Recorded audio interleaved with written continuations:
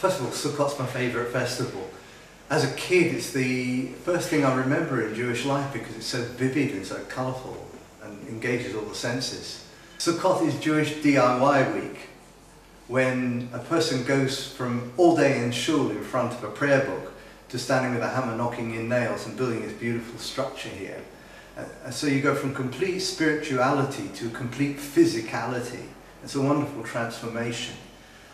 And Sukkot represents so many things, so many different things. It's our dependence on the Creator, it's our gratitude, it's a harvest festival, of course, but it also has a moral meaning. We invite neighbours into our sukkah, Jewish as well as non-Jewish. We show hospitality and friendship, because we're remembering really the hard times of Jewish history. You see, Sukkot isn't just to remember the wandering through the desert from Egypt to the Promised Land, but all the wanderings that we've ever had ever since then, from country to country, and poverty and homelessness.